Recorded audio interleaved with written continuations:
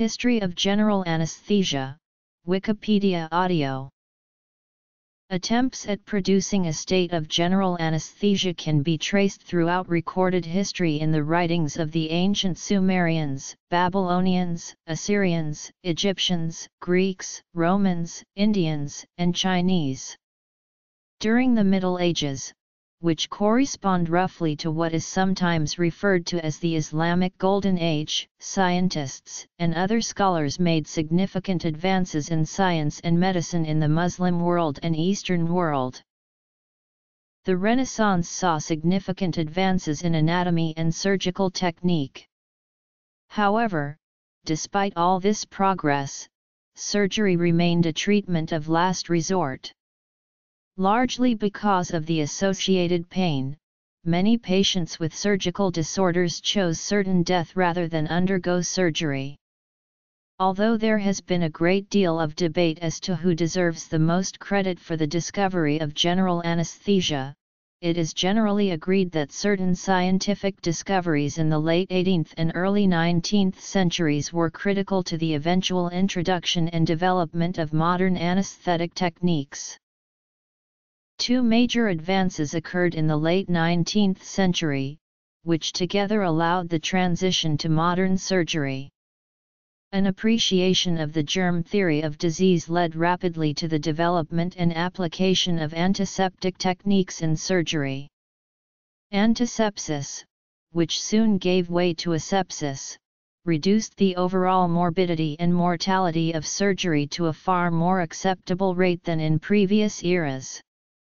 Concurrent with these developments were the significant advances in pharmacology and physiology which led to the development of general anesthesia and the control of pain.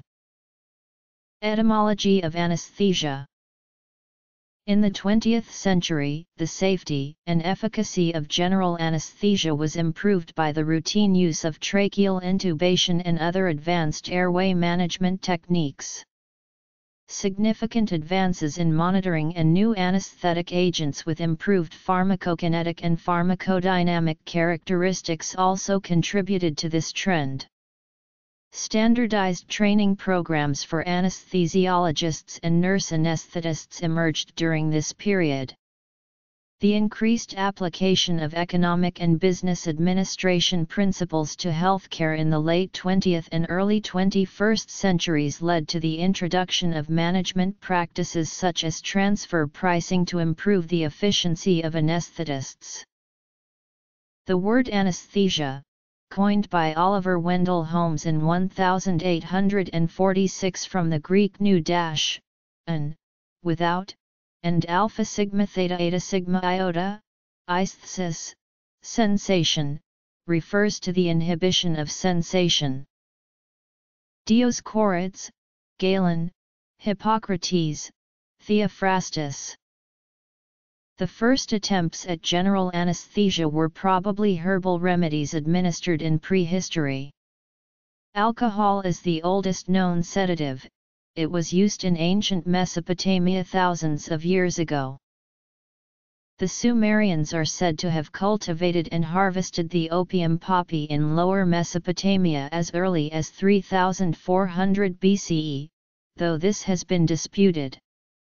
The most ancient testimony concerning the opium poppy found to date was inscribed in cuneiform script on a small white clay tablet at the end of the 3rd millennium BCE.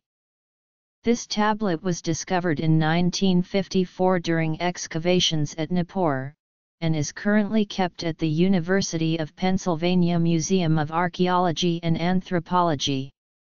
Deciphered by Samuel Noah Kramer and Martin Leave, it is considered to be the most ancient pharmacopoeia in existence.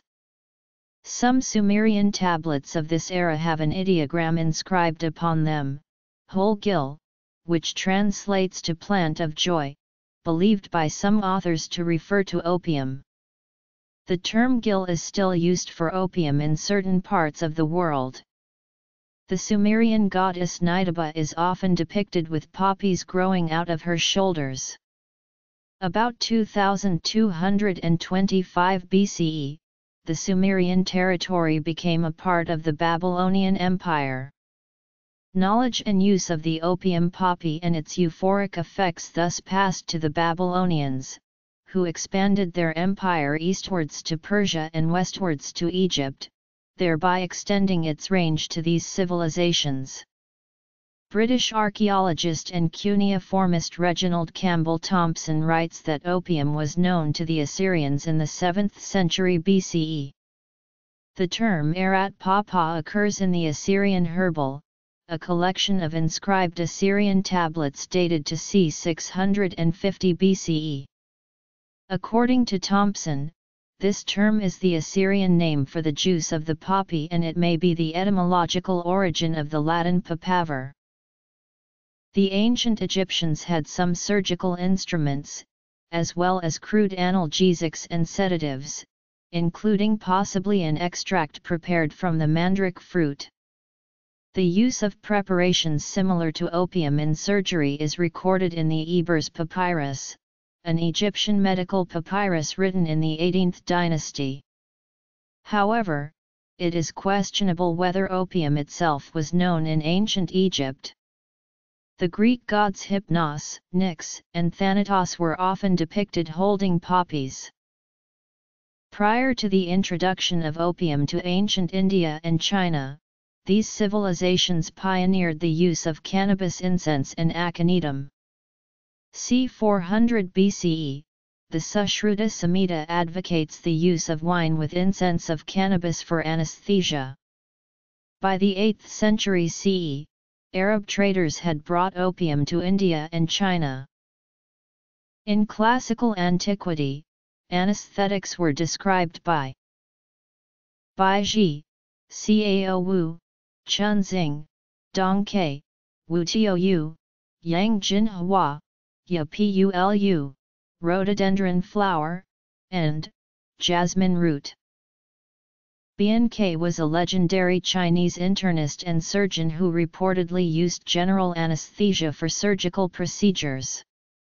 It is recorded in the Book of Master Han Fei, the records of the Grand Historian, and the Book of Master Lai that Bian Ke gave 2 men, named Lu and Chao, a toxic drink which rendered them unconscious for 3 days, during which time he performed a gastrostomy upon them.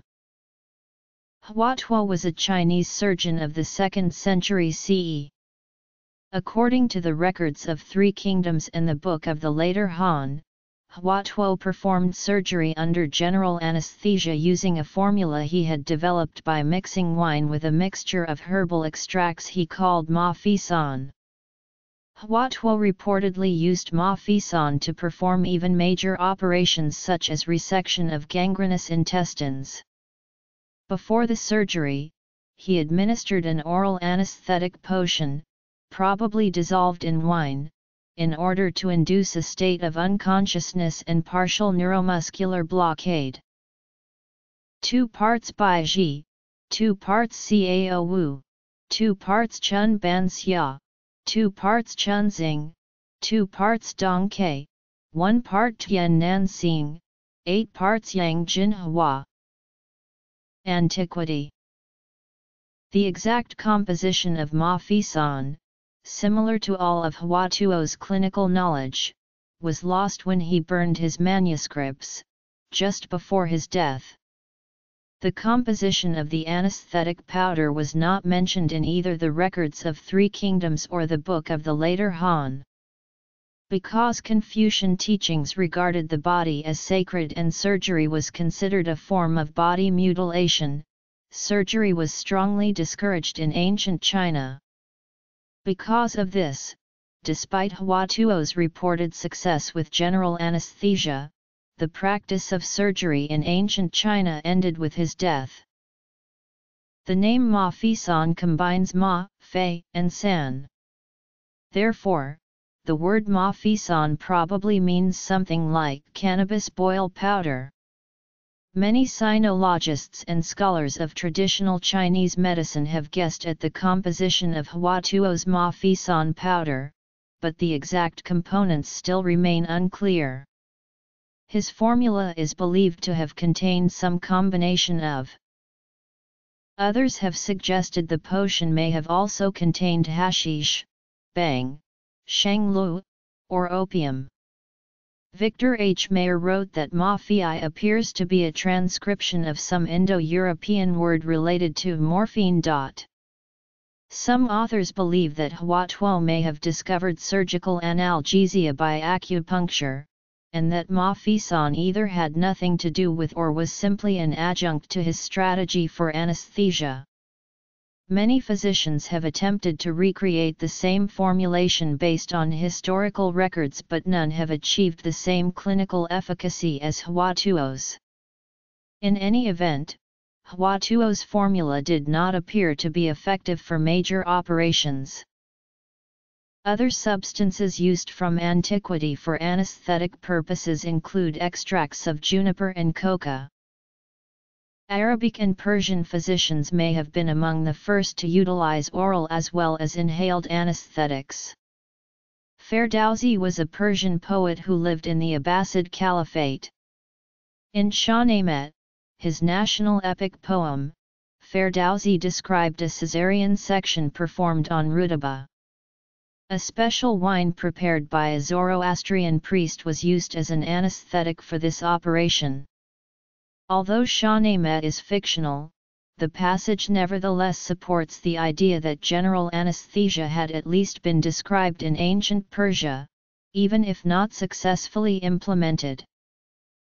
In 1000, Abu al-Qasim al-Zura'i, an Arab physician described as the father of surgery, who lived in Al-Andalus, published the 30-volume Kitab al-Tasrif, the first illustrated work on surgery. In this book, he wrote about the use of general anesthesia for surgery. C. 1020, Ibn Sna with Macron described the use of inhaled anesthesia in the Canon of Medicine. The canon described the soporific sponge, a sponge imbued with aromatics and narcotics, which was to be placed under a patient's nose during surgical operations. Ibn Zuhr was another Arab physician from Al-Andalus. In his 12th century medical textbook Al-Tizir, Ibn Zuhr describes the use of general anesthesia. These three physicians were among many who performed operations under inhaled anesthesia with the use of narcotic-soaked sponges. Opium made its way from Asia Minor to all parts of Europe between the 10th and 13th centuries. Throughout 1200 to 1500 AD in England, a potion called dwale was used as an anesthetic. This mixture contained bile, opium, lettuce, bryony, and hemlock. Surgeons roused them by rubbing vinegar and salt on their cheekbones. One can find records of dwale in numerous literary sources, including Shakespeare's Hamlet, and the John Keats poem Ode to a Nightingale. In the 13th century, we have the first prescription of the Spongia soporifica, a sponge soaked in the juices of unripe mulberry, flax, mandragora leaves, ivy, lettuce seeds, lopathum, and hemlock with hyoscyamus. After treatment and/or storage, the sponge could be heated and the vapors inhaled with anesthetic effect. Opium. Classical antiquity. Alchemist Ramon Llull has been credited with discovering diethyl ether in 1275. Aurelius Theophrastus Bombastus von Hohenheim, better known as Paracelsus, discovered the analgesic properties of diethyl ether around 1525. It was first synthesized in 1540 by Valerius Cordus, who noted some of its medicinal properties. He called it oleum dulce vitrioli, a name that reflects the fact that it is synthesized by distilling a mixture of ethanol and sulfuric acid. August Sigmund Frobenius gave the name Spiritus vini aetherius to the substance in 1730. China. Middle Ages and Renaissance. 18th century. 19th century. Eastern Hemisphere. Joseph Priestley was an English polymath who discovered nitrous oxide, nitric oxide, ammonia, hydrogen chloride, and oxygen. Beginning in 1775, Priestley published his research in experiments and observations on different kinds of air, a 6-volume work. The recent discoveries about these and other gases stimulated a great deal of interest in the European scientific community. Thomas Beddoes was an English philosopher, physician, and teacher of medicine, and like his older colleague Priestley, was also a member of the Lunar Society of Birmingham. With an eye toward making further advances in this new science as well as offering treatment for diseases previously thought to be untreatable, Beddoes founded the Pneumatic Institution for Inhalation Gas Therapy in 1798 at Dowry Square in Clifton, Bristol.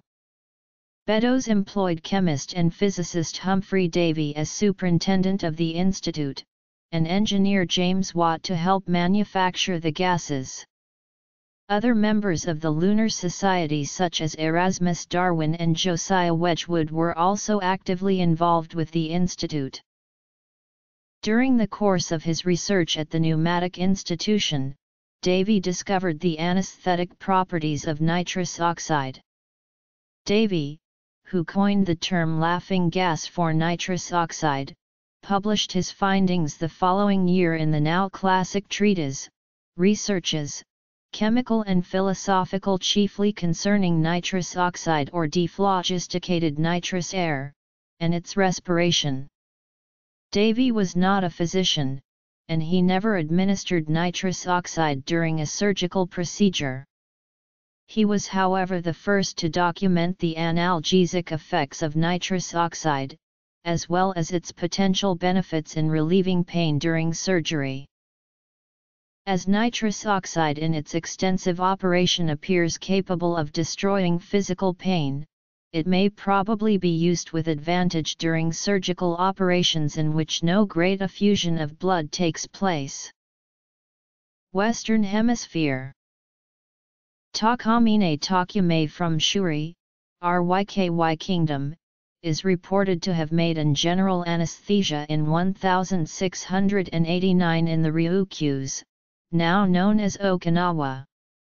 He passed on his knowledge to the Satsuma doctors in 1690 and to Riken doctors in 1714. Hanayaka Seishi of Osaka was a Japanese surgeon of the Edo period with a knowledge of Chinese herbal medicine, as well as Western surgical techniques he had learned through Ranjaku. Beginning in about 1785, Hanayaka embarked on a quest to recreate a compound that would have pharmacologic properties similar to Hwatuo's Mafi-san. After years of research and experimentation, he finally developed a formula which he named Sensen.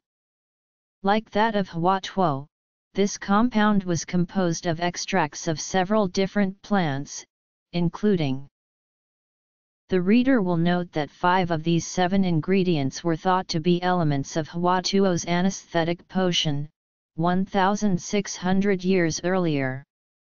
Some sources claim that Angelica archangelica was also an ingredient. The active ingredients in Sensen are scopolamine, hyoscyamine, atropine, aconitine, and angelicotoxin.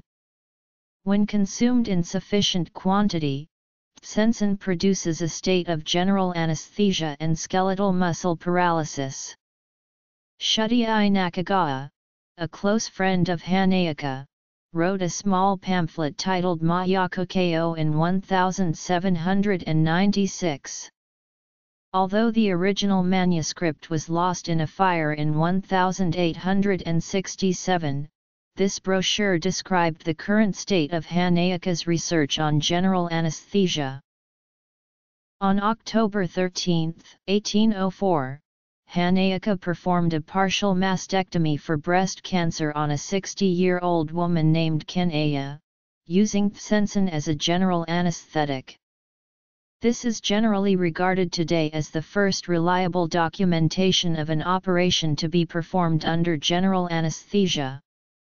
Hanayaka went on to perform many operations using Psensin, including resection of malignant tumors, extraction of bladder stones, and extremity amputations. Before his death in 1835, Hanayaka performed more than 150 operations for breast cancer. Friedrich Sir Turner first isolated morphine from opium in 1804, he named it morphine after Morpheus, the Greek god of dreams. Henry Hill Hickman experimented with the use of carbon dioxide as an anesthetic in the 1820s. He would make the animal insensible, effectively via almost suffocating it with carbon dioxide, then determine the effects of the gas by amputating one of its limbs. In 1824, Hickman submitted the results of his research to the Royal Society in a short treatise titled Letter on Suspended Animation, with the view of ascertaining its probable utility in surgical operations on human subjects. The response was an 1826 article in The Lancet titled Surgical Humbug that ruthlessly criticized his work. Hickman died 4 years later at age 30. Though he was unappreciated at the time of his death, his work has since been positively reappraised and he is now recognized as one of the fathers of anesthesia. 20th century. By the late 1830s, Humphrey Davy's experiments had become widely publicized within academic circles in the northeastern United States. Wandering lecturers would hold public gatherings, referred to as ether frolics, where members of the audience were encouraged to inhale diethyl ether or nitrous oxide to demonstrate the mind-altering properties of these agents while providing much entertainment to onlookers. 4 notable men participated in these events and witnessed the use of ether in this manner. They were William Edward Clark, Crawford W. Long, Horace Wells, and William T. G. Morton. While attending undergraduate school in Rochester, New York, in 1839, classmates Clark and Morton apparently participated in ether frolics with some regularity. In January 1842, by now a medical student at Berkshire Medical College, Clark administered ether to a Miss Hobby, while Elijah Pope performed a dental extraction. In so doing, he became the first to administer an inhaled anesthetic to facilitate the performance of a surgical procedure. Clark apparently thought little of his accomplishment, and chose neither to publish nor to pursue this technique any further.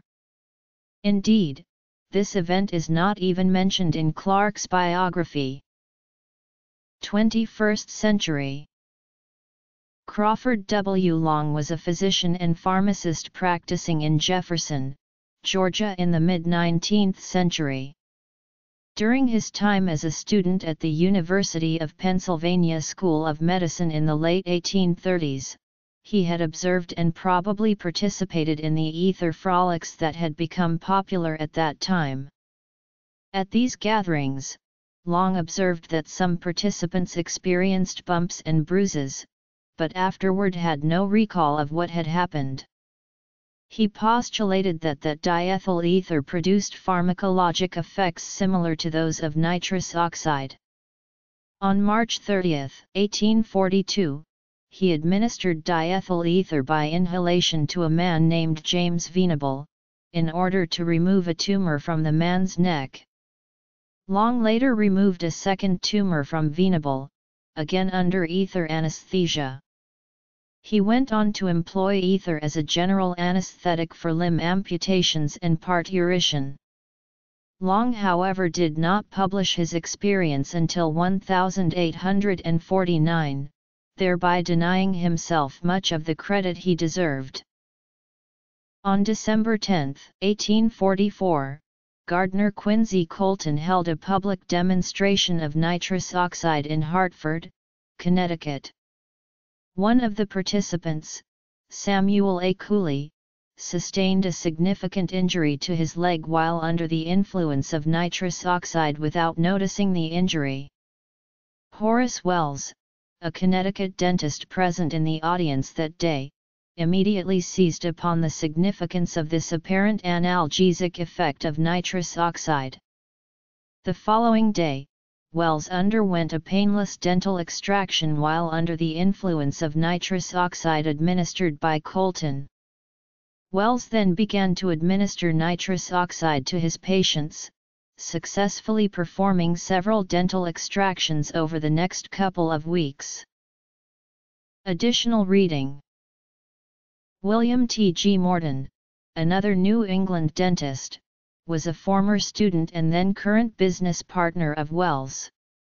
He was also a former acquaintance and classmate of William Edward Clark. Morton arranged for Wells to demonstrate his technique for dental extraction under nitrous oxide general anesthesia at Massachusetts General Hospital, in conjunction with the prominent surgeon John Collins Warren. This demonstration, which took place on January 20, 1845, ended in failure when the patient cried out in pain in the middle of the operation.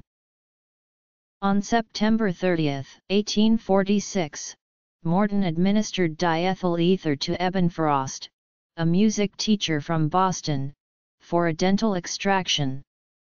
2 weeks later, Morton became the first to publicly demonstrate the use of diethyl ether as a general anesthetic at Massachusetts General Hospital, in what is known today as the Ether Dome. On October 16, 1846, John Collins Warren removed a tumor from the neck of a local printer, Edward Gilbert Abbott. Upon completion of the procedure, Warren reportedly quipped, "Gentlemen, this is no humbug." News of this event rapidly traveled around the world. Robert Liston performed the first amputation in December of that year. Morton published his experience soon after. Harvard University professor Charles Thomas Jackson later claimed that Morton stole his idea. Morton disagreed and a lifelong dispute began. For many years, Morton was credited as being the pioneer of general anesthesia in the Western Hemisphere, despite the fact that his demonstration occurred 4 years after Long's initial experience. Long later petitioned William Crosby Dawson, a United States Senator from Georgia at that time, to support his claim on the floor of the United States Senate as the first to use ether anesthesia. In 1847, Scottish obstetrician James Young Simpson of Edinburgh was the first to use chloroform as a general anesthetic on a human. The use of chloroform anesthesia expanded rapidly thereafter in Europe.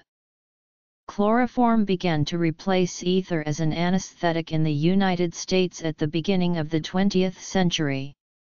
It was soon abandoned in favor of ether when its hepatic and cardiac toxicity, especially its tendency to cause potentially fatal cardiac dysrhythmias, became apparent. In 1871, the German surgeon Friedrich Trendelenburg published a paper describing the first successful elective human tracheotomy to be performed for the purpose of administration of general anesthesia. In 1880, the Scottish surgeon William Macewan reported on his use of orotracheal intubation as an alternative to tracheotomy to allow a patient with glottic edema to breathe, as well as in the setting of general anesthesia with chloroform. All previous observations of the glottis and larynx Wilhelm Hack and Macewan had been performed under indirect vision until April 23, 1895, when Alfred Kirstein of Germany first described direct visualization of the vocal cords. Kirstein performed the first direct laryngoscopy in Berlin, using an esophagoscope he had modified for this purpose, he called this device an otoscope. The death of Emperor Frederick III may have motivated Kirstein to develop the otoscope. The 20th century saw the transformation of the practices of tracheotomy, endoscopy, and non-surgical tracheal intubation from rarely employed procedures to essential components of the practices of anesthesia, critical care medicine, emergency medicine, gastroenterology, pulmonology, and surgery. In 1902, Hermann Emil Fischer and Joseph von Mering discovered that diethylbarbituric acid was an effective hypnotic agent. Also called barbitol or veronal, this new drug became the first commercially marketed barbiturate. It was used as a treatment for insomnia from 1903 until the mid-1950s. Until 1913, oral and maxillofacial surgery was performed by mask inhalation anesthesia, topical application of local anesthetics to the mucosa, rectal anesthesia, or intravenous anesthesia. While otherwise effective, these techniques did not protect the airway from obstruction and also exposed patients to the risk of pulmonary aspiration of blood and mucus into the tracheobronchial tree. In 1913, Chevalier Jackson was the first to report a high rate of success for the use of direct laryngoscopy as a means to intubate the trachea. Jackson introduced a new laryngoscope blade that had a light source at the distal tip, rather than the proximal light source used by Kirstein. This new blade incorporated a component that the operator could slide out to allow room for passage of an endotracheal tube or bronchoscope. Also in 1913, Henry H. Janeway published results he had achieved using a laryngoscope he had recently developed. An American anesthesiologist practicing at Bellevue Hospital in New York City, Janeway was of the opinion that direct intratracheal insufflation of volatile anesthetics would provide improved conditions for otolaryngologic surgery. With this in mind, he developed a laryngoscope designed for the sole purpose of tracheal intubation. Similar to Jackson's device, Janeway's instrument incorporated a distal light source. Unique, however, was the inclusion of batteries within the handle, a central notch in the blade for maintaining the tracheal tube in the midline of the oropharynx during intubation, and a slight curve to the distal tip of the blade to help guide the tube through the glottis. The success of this design led to its subsequent use in other types of surgery. Janeway was thus instrumental in popularizing the widespread use of direct laryngoscopy and tracheal intubation in the practice of anesthesiology. Sodium thiopental, the first intravenous anesthetic, was synthesized in 1934 by Ernest H. Vollweiler and Donally L. Tabern, working for Abbott Laboratories. It was first used in humans on March 8, 1934 by Ralph M. Waters in an investigation of its properties, which were short-term anesthesia and surprisingly little analgesia. 3 months later, John Silas Lundy started a clinical trial of thiopental at the Mayo Clinic at the request of Abbott Laboratories. Vollweiler and Tabern were awarded U.S. Patent No. 2,153,729 in 1939 for the discovery of thiopental, and they were inducted into the National Inventors Hall of Fame in 1986. In 1939, the search for a synthetic substitute for atropine culminated serendipitously in the discovery of meperidine, the first opiate with a structure altogether different from that of morphine. This was followed in 1947 by the widespread introduction of methadone, another structurally unrelated compound with pharmacological properties similar to those of morphine. After World War I, further advances were made in the field of intratracheal anesthesia. Among these were those made by Sir Yvonne Whiteside McGill. Working at the Queen's Hospital for Facial and Jaw Injuries in Sidcup with plastic surgeon Sir Harold Gillies and anaesthetist E. Stanley Rowbottom, McGill developed the technique of awake-blind nasotracheal intubation. McGill devised a new type of angulated forceps that are still used today to facilitate nasotracheal intubation in a manner that is little changed from McGill's original technique.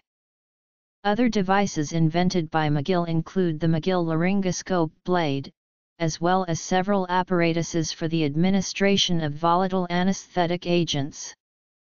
The McGill curve of an endotracheal tube is also named for McGill. The first hospital anesthesia department was established at the Massachusetts General Hospital in 1936, under the leadership of Henry K. Beecher. Beecher, who received his training in surgery, had no previous experience in anesthesia. Sir Robert Reynolds Mackintosh achieved significant advances in techniques for tracheal intubation when he introduced his new curved laryngoscope blade in 1943. The Mackintosh blade remains to this day the most widely used laryngoscope blade for orotracheal intubation. In 1949, Mackintosh published a case report describing the novel use of a gum-elastic urinary catheter as an endotracheal tube introducer to facilitate difficult tracheal intubation. Inspired by Mackintosh's report, P. Hex Venn set about developing an endotracheal tube introducer based on this concept. Venn's design was accepted in March 1973. And what became known as the Eschmann endotracheal tube introducer went into production later that year. The material of Venn's design was different from that of a gum-elastic bougie in that it had two layers, a core of tube woven from polyester threads and an outer resin layer. This provided more stiffness but maintained the flexibility and the slippery surface. Other differences were the length, which is much longer than the gum-elastic bougie, and the presence of a 35 degrees curved tip, permitting it to be steered around obstacles. Many new intravenous and inhalational anesthetics were developed and brought into clinical use during the second half of the 20th century. Paul Janssen, the founder of Janssen Pharmaceutica, is credited with the development of over 80 pharmaceutical compounds. Janssen synthesized nearly all of the butyrophenone class of antipsychotic agents, beginning with haloperidol and droperidol. These agents were rapidly integrated into the practice of anesthesia. In 1960, Janssen's team synthesized fentanyl, the first of the piperidinone-derived opioids. Fentanyl was followed by sufentanil, alfentanil, carfentanil, and lafentanil. Janssen and his team also developed etomidate, a potent intravenous anesthetic induction agent. The concept of using a fiber optic endoscope for tracheal intubation was introduced by Peter Murphy, an English anesthetist, in 1967. By the mid-1980s, the flexible fiber optic bronchoscope had become an indispensable instrument within the pulmonology and anesthesia communities. The digital revolution of the 21st century has brought newer technology to the art and science of tracheal intubation. Several manufacturers have developed video laryngoscopes which employ digital technology such as the complementary metal oxide semiconductor active pixel sensor to generate a view of the glottis so that the trachea may be intubated. The GlideScope video laryngoscope is one example of such a device.